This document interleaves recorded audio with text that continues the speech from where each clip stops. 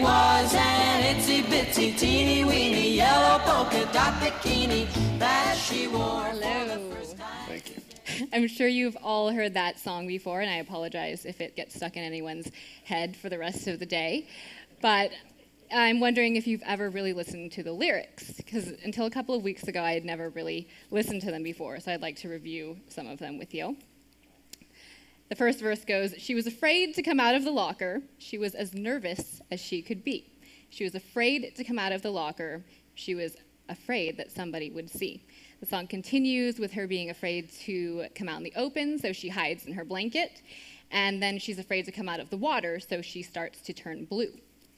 Why was this woman so afraid? The song was released in 1960, 14 years after the bikini was invented in France. French engineer Louis Rayard invented the bikini. He worked in his mother's lingerie shop, and he named it after the site of the atomic bomb testing that year, Bikini Atoll. He thought that the public's reaction would be like an atomic bomb explosion, and he was right. His design was based on exposing the belly button for the first time, and he said it wasn't a true bikini unless it could be pulled through a wedding ring. It was so scandalous that no French model would wear it, so he had to hire a stripper to debut his bikini. Before Rayard invented the bikini, women wore one-piece swimsuits like this. Or if they were two-piece swimsuits, they were still very modest, exposed very little midriff, and always covered the belly button.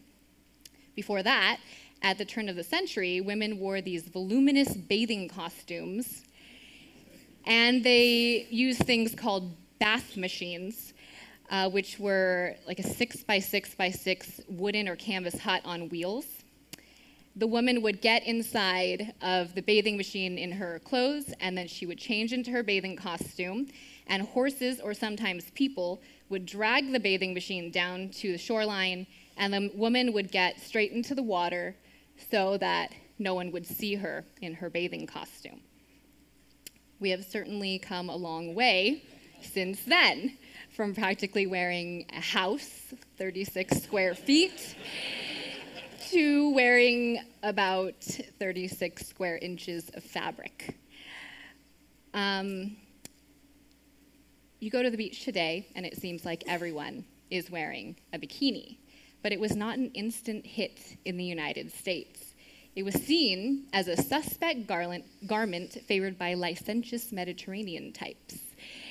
In 1957, Modern Girl magazine said it was hardly necessary to waste words on the so-called bikini because no girl with tact or decency would ever wear such a thing.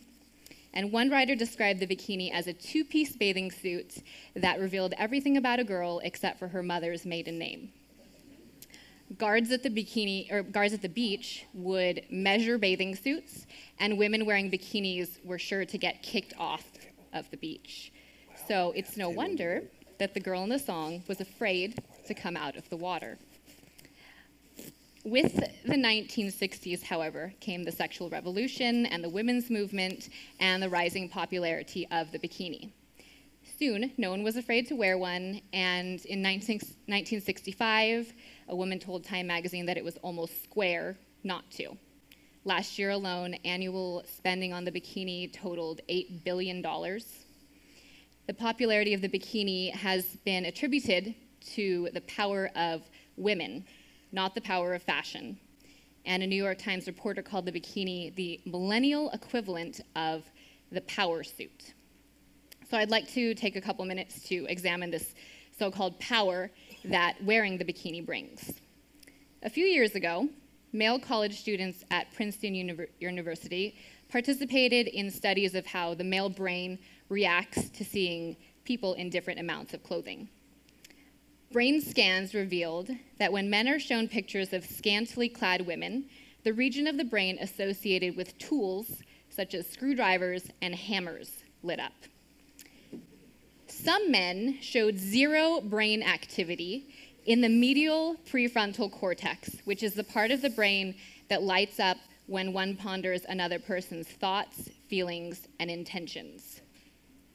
Researchers found this shocking because they almost never see this part of the brain shut down in this way. And a Princeton professor said, it's as if they're reacting to these women as if they are not fully human. It's consistent with the idea that they are responding to these photographs as if they were responding to objects, not people.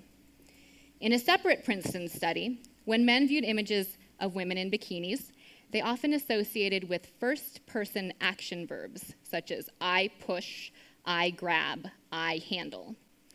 But when they saw images of women dressed modestly, they associated them with third-person action verbs, such as she pushes, she grabs. Analysts at the National Geographic concluded that bikinis really do inspire men to see women as objects, as something to be used rather than someone to connect with. So, it seems that wearing a bikini does give a woman power, the power to shut down a man's ability to see her as a person, but rather as an object. This is surely not the kind of power that women were searching for, the power to be treated as an equal, to be seen as in control, and to be taken seriously. It seems that the kind of power they're searching for is more attainable when they dress modestly. But now comes the problem of modesty. The very word modesty is often met with such disdain, especially among the younger high school crowd.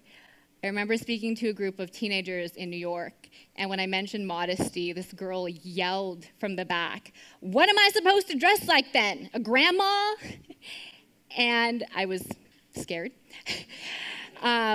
But I have to admit, I thought the same thing when I first learned about modesty. I thought it meant I had to be frumpy and dumpy and out of fashion, and I imagined myself wearing dresses like this, sitting alone in my living room, never going on another date ever again, and never getting married. And I was particularly frustrated when shopping for a swimsuit when I decided not to wear bikinis anymore, because all I could find were things that my grandmother would actually wear. Instead of being discouraged, I took matters into my own hands and I designed my own swimsuit. And the first time I wore it, a few girls asked where I got it. The second time, a few more, and so on and so forth. So I decided to put my MBA to use, which made my parents so happy, and start my own swimsuit company. My goal is to disprove the age-old notion that when it comes to swimsuits, less is more, and that you can dress modestly without sacrificing fashion. My inspiration for my swimsuit line is Audrey Hepburn, who is timeless and classy and who happened to have dressed very modestly. I don't think people think of Audrey Hepburn and think frumpy dumpy and out of fashion. These are some of my designs.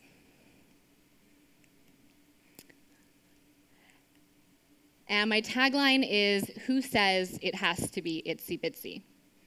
Well, to answer the question, if you look at today's society, everyone says it has to be itsy bitsy.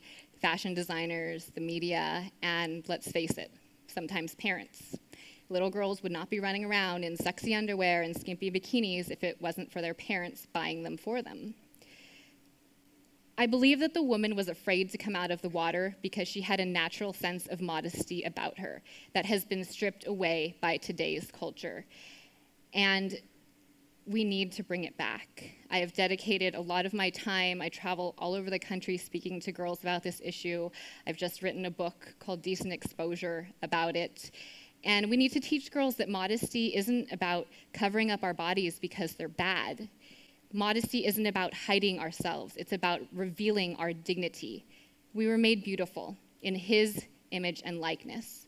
So the question I'd like to leave you with is, how will you use your beauty? Thank you.